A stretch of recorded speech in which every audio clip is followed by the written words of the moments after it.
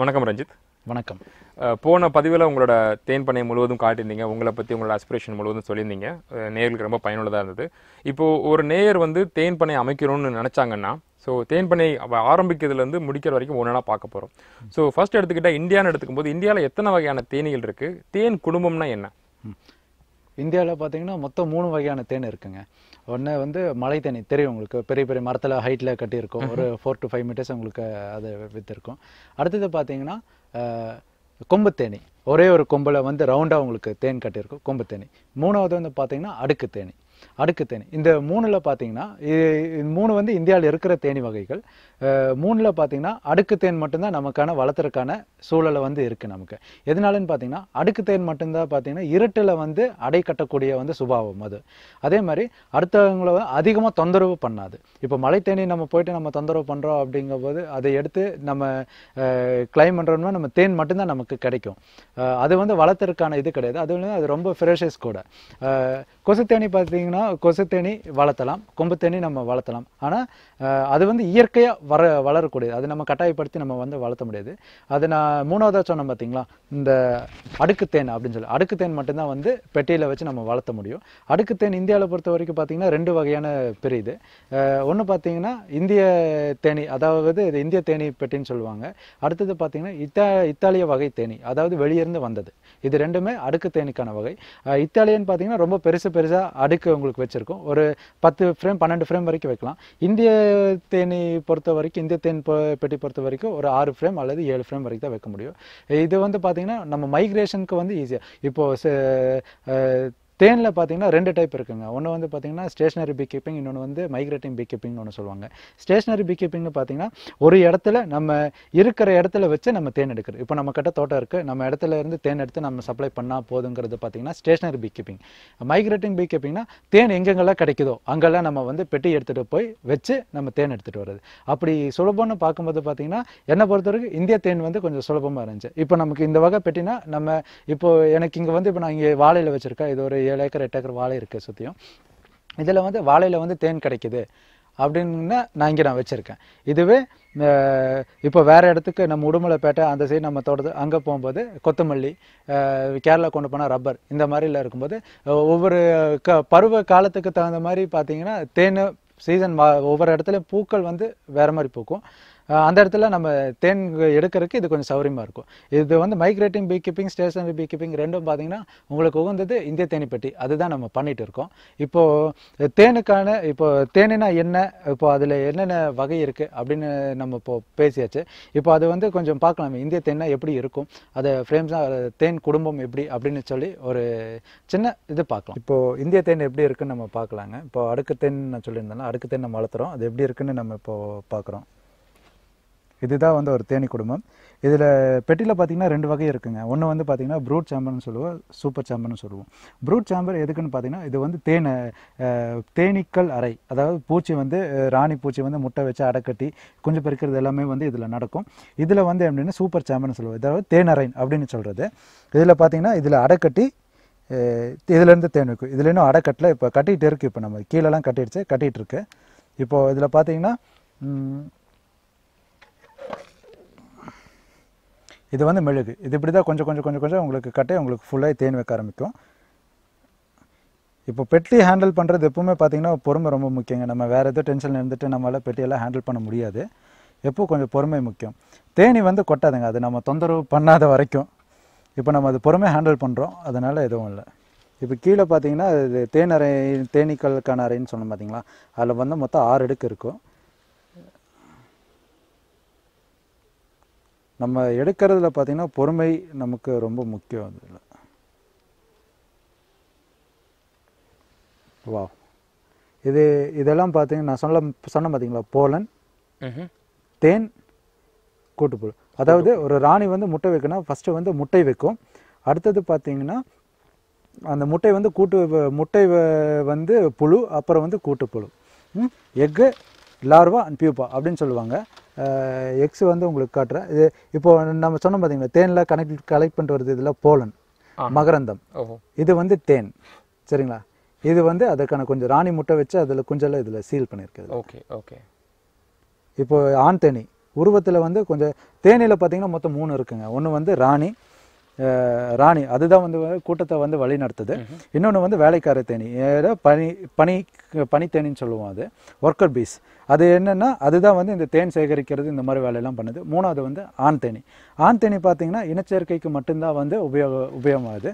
ஒரு கூட்டத்தில் பார்த்தீங்கன்னா ஆண் தேனி எல்லா தேனியை விட குறைவாக இருக்கணும். அதாவது ஒரு 10,000 தேனி இருக்குன்னா ஒரு ஆண் தேனி பார்த்தீங்கன்னா ஒரு 500லேருந்து ஒரு 1000 மட்டும்தான் இருக்கணும். அது ரஞ்சித், இப்போ தேனியில் வந்து ஒரு சில தேனி பெருசாக இருக்குது, ஒரு சில தேனி இப்போ பாருங்க இதெல்லாம் பெருசாக இருக்குது, இது சின்னதாக இருக்குது. இது அதாங்க நான் முன்னாடி சொன்ன மாதிரி இது வந்து பார்த்தீங்கன்னா ஆண் தேனி.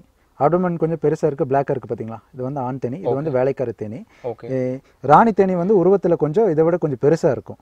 ஓகே. இப்போ இந்த தேனியில் எது வந்து தேன் எடுத்துகிட்டு வரும்? தேன் எடுத்துகிட்டு வரது பார்த்தீங்கன்னா ஒர்க்கர் பீஸ், அதாவது பெண் தேனியோட ரோல் வந்து ஒன்லி இனச்சேர்க்கை மட்டும்தான். இப்போ இன்னொரு விஷயம் இருக்குங்க.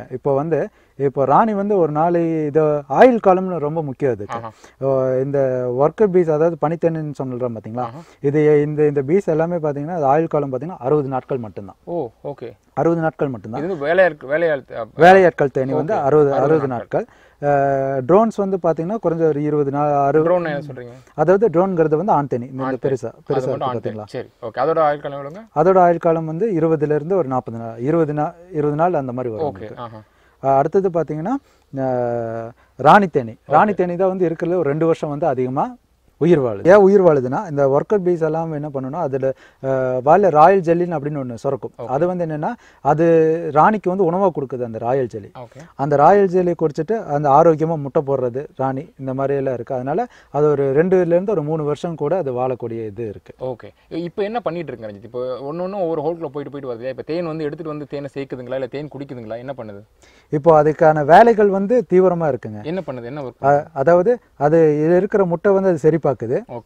முட்டை வந்து சரி பார்க்குது. இதில் போலனில் கலெக்ட் பண்ணிட்டு இருக்கு. அதாவது மகரந்தம் வந்து கொண்டு வந்து சேர்த்துருக்கு. அதுக்கோட உணவு தேவை வந்து அதை வந்து பூர்த்தி பண்ணிட்டு இருக்கு. வெள்ளையா இதில் நல்லா ஒத்து பார்த்தீங்கன்னா உங்களுக்கு தெரியும். இது வந்து புழு ஒயிட்டா. அடுத்தது வந்து கூட்டுப்புழு. இது வந்து குஞ்சு பறித்து தேனியாக வருது, வேலைக்கார தேனியாக வருது. இதுலேயே ஒரு வித்தியாசம் இருக்குது. ஃப்ளாட்டாக இருந்தால் பார்த்தீங்கன்னா ஒர்க்கர் பீஸ், சரிங்களா. கொஞ்சம் வெளியே வந்த மாதிரி இருந்ததுன்னா அது வந்து ட்ரோன்ஸ். நான் முன்னாடியே சொல்லியிருந்தேன், ஒரு கூட்டத்தில் பார்த்தீங்கன்னா வேலைக்கார தேனி விட ஆண் தேனி வந்து குறைவாக தான் இருக்கணும். அப்போ தான் வந்து அந்த கூட்டம் வந்து ஆரோக்கியமாக இருக்குன்னு அர்த்தம் அப்படின்னு சொல்லியிருந்தேன் நான் உங்களுக்கு. முட்டை இருக்குன்னு சொன்னேங்க, ஆண் தேனிக்கான முட்டையிலே பார்த்தீங்கன்னா ஆண் தேனி முட்டை, வேலைக்கார தேனி முட்டைன்னு நம்ம 2 கண்டுபிடிச்சிடலாம். இப்போ இது வந்து பெண் தேனி ஃப்ளாட்டாக இருக்குது. இதுலேருந்து கொஞ்சம் காம்பு மாதிரி, மாட்டு காம்பு மாதிரி கொஞ்சம் வெளியே வந்துருக்கு பார்த்தீங்கன்னா, இது வந்து ஆண் தேனி. பார்த்துட்டு இருக்க நேர்களுக்கு அவர் வந்து எக்ஸ்பீரியன்ஸ்ன்றதுனால வந்து அவர் எந்த ஒரு சேஃப்டி எக்யூப்மெண்ட் எல்லாம் பண்ணிட்டு இருக்காரு. பட் நான் அவர் பக்கத்தில் உட்காந்துருக்கனால இந்த மாதிரி ஒரு ஃபேஸ் மாஸ்க் ஒன்று கண்டிப்பாக யூஸ் பண்ணுங்கள். ஏன்னா ரொம்ப கொட்ட ஆரம்பிச்சதுன்னா எல்லாமே கொட்ட ஆரம்பிச்சிடும். கை காலில் கொட்டினா பரவாயில்ல, பட் ஃபேஸில் கொட்டிச்சுன்னா ரொம்ப வீங்கிடும். ஸோ இப்போ பார்த்தீங்கன்னா இது மாதிரி ஒரு ஃபேஸை கவர் பண்ணுற ஒரு மாஸ்க் இருக்குது. ப்ளஸ் நீங்கள் கையிலையும் க்ளோஸ் போட்டு புதுசாக ட்ரை பண்ணுறவங்க கண்டிப்பாக அந்த மாதிரி யூஸ் பண்ணிட்டு ப்ரிகாஷனோட யூஸ் பண்ணுங்கள். தேன் வந்து கையாளும் போது கண்டிப்பாக க்ளவுஸ் அந்த மாதிரி ஏதோ போட்டு தான் பண்ணணும். இப்போ நம்ம நண்பர் ராணி தேனியை தேடிட்டு இருக்காரு ரஞ்சித். இருக்குங்களா?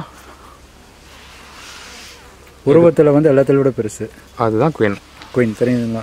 அதோட வேலை என்னென்னா எக்லே பண்ணுறது, கூட்டத்தை வந்து வழி நடத்துறது. ஸோ இது ராணி தேனியோட ஆக்சுவலாக ஒர்க் என்னங்க? எதனால் அந்த ராணி தேனியை பற்றி மற்றதெல்லாம் பயப்படுது? அது எதனால் அது அந்த குயினாக இருக்குது? ராணி தேனி பார்த்தீங்கன்னா ராணி தேனி கூட்டத்துக்கு தலைவி அப்படின்னு தான் அது. இது இவ்வளோ கூட்டம், இந்த குடும்பத்தை வந்து வழி நடத்துறதுக்கு ஒரு தலைவர் வேணும்னு சொல்லுவாங்கல்ல, அதுதான் ராணி தேனி. இது வந்து எல்லாமே ஒர்க்கர் பீஸ் ஆகட்டும், ட்ரோன்ஸ் ஆகட்டும், எல்லாமே பார்த்தீங்கன்னா ராணி தேனியை கட்டுப்படுத்தி தான் இருக்கு. இது ராணி தேனி சொல்ற வேலை தான், நீ தேன் எடுத்துட்டு வரணும், நீ வந்து இந்த இடத்த இந்த செல்லை வந்து சுத்தம் பண்ணி வைக்கணும். இது அடைக்கட்டுது, ஒர்க்கர் பீஸ் எல்லாமே அடைக்கட்டுது. இங்கே இந்த சைடு பார்த்தீங்கன்னா உங்களுக்கு தெரியும், சுத்தமாக ஒர்க்கர் பீஸ் எல்லாமே அடைக்கட்டி இருக்கு, சரிங்களா. இது வந்து அடைக்கட்டு என்னொன்னு, ராணி வந்து என்னன்னா அதோட அப்டமன் பின்பகுதியை வந்து உள்ள திணிச்சு முட்டை வைக்கும். உள்ள பாத்தீங்கன்னா அரிசி, ஒவ்வொரு கூண்டையும் முட்டை வைக்குங்களா? ஆமா ஆமா. ஓகே. உள்ள நல்லா பாத்தீங்கன்னா அரிசி மாதிரி துளியோண்டு இருக்கும். ஆமா ஆமா. பார்க்க முடியுதுங்களா? முடியுது, இருக்கு. அதெல்லாம் என்னங்க? அதுதான் முட்டை, ராணியோட முட்டை. இதுதான் முட்டை, அதுதான் முட்டை. ஓகே. இது என்னன்னா ஒர்க்கர் பீஸ் என்ன இருக்குன்னா இந்த அடையை கட்டிட்டு இந்த சுத்தம் பண்ணி வைக்கணும். எவ்வளவு சுத்தமா வச்சிருக்கு பாருங்க. தேனோட சுத்தமானது எதுவுமே கிடையாது. Okay okay. இப்போ தேன் வந்து எப்படி இவ்வளோ அழகாக ஷேப்பில் கட்டுதுங்க, இவ்வளோ அக்யூரசி, மெஷர் பண்ணா கூட ஈச் கேபின் ஒரே மாதிரி இருக்கும். இவ்வளோ இதோட அப்டமன் சைஸ் வந்து ஒரே மாதிரி வரும் சார். குயினோட அப்டமன் வந்து உள்ள இன்சர்ட் பண்ணி ரெகுலேட் பண்ணுறதுக்கு இது வந்து ஒரு அளவு. Okay okay. இது இது மெழுகு எப்படி கட்டுதுன்னா ராணி ஒர்க்கர் பீஸ்க்கு வந்து உடம்புல சுரக்கிற ஒரு கெமிக்கல் ரியாக்ஷன், ஒரு வேதியியல் மாற்றத்தினால இந்த அடை வந்து கட்டிட்டு இருக்கு. ஓகே, இந்த அடை வந்து ஸ்டார்ட் பண்ணது இல்லைங்களா? ஆமாங்க, நான் சொன்னேன்ல உங்களுக்கு. இப்போ எப்பவுமே சூப்பர், அதாவது பூச்சி அறையில் பார்த்தீங்கன்னா பூச்சிகள் வந்து மேலேருந்து கட்டும் அடை. நான் முன்னாடி காட்டியிருப்பேன் மேலே சூப்பரில், அதாவது தேனறையிலேருந்து கீழேருந்து கட்டிட்டு இருக்கிற மாதிரி நான் காட்டியிருப்பேன். கீழே இருந்து கட்டிட்டு இருக்கிற மாதிரி காட்டுவேன். இது வந்து மேலேருந்து கட்ட ஆரம்பிச்சிருக்கு. இது வந்து புது அடை. ஒர்க்கர் பீஸ் எல்லாம் அது கட்டுறதுக்கான வேலையை வந்து மும்முரமாக. இது எவ்வளோ நாளில் ஃபுல் ஆகும்? இந்த இது நல்ல ஃபுட் சோர்ஸ் இருந்ததுன்னா உங்களுக்கு ஒரு 3 to 4 days உங்களுக்கு கட்டி ஆயிடும். சரி, இப்போ கட்டி முடிச்சுட்டா இதோட லைஃப் டைம் எவ்வளோ? இந்த அடை வந்து எத்தனை வருஷத்துக்கு இல்லை எத்தனை மாதத்துக்கு யூஸ் பண்ணிக்கலாம்? இது உங்களுக்கு இது தேன் எடுக்கிறதுக்குன்னு கிடையாது. தேன் எடுக்கிறதுன்னு பார்த்தீங்கன்னா சூப்பர், அது மேலே இருக்கிற அடையில மட்டும் தான் தேன் எடுக்க முடியும். இதுல இருந்து தேன் எடுக்கலாம். இதுல இருந்து நம்ம தேன் எடுத்தோம்னா பூச்சி வந்து ஓடி போயிடும், தங்காது. இதுக்கான உணவு தேவைகளை வந்து நிவர்த்தி பண்ணதா இதுல பூர்த்தி பண்ணிட்டு இருக்கு. இது கட்டுச்சுன்னா இந்த அடையோட லைஃப் பார்த்தீங்கன்னா உங்களுக்கு ஒரு வருஷத்துலேருந்து ஒரு 1.5 வருஷம் வரைக்கும் உங்களுக்கு நல்லா இருக்கும். அதுக்கப்புறம் பார்த்தீங்கன்னா அடை வந்து கருத்து போக ஆரம்பிச்சு. கருத்து போக ஆரம்பிச்சதுன்னா ராணி வந்து அதில் வந்து முட்டை வைக்காது. இப்போ நம்ம அடை கருத்து போச்சுன்னு என்ன பண்ணோம், இமீடியட்டாக வந்து அந்த அடையை நம்ம ரிமூவ் பண்ணணும். ரிமூவ் பண்ணணும்னா மறுபடியும் வேலைக்கார தேனி என்ன பண்ணணும், இந்த மாதிரி வந்து அடை உங்களுக்கு கட்ட ஆரம்பிக்கும்.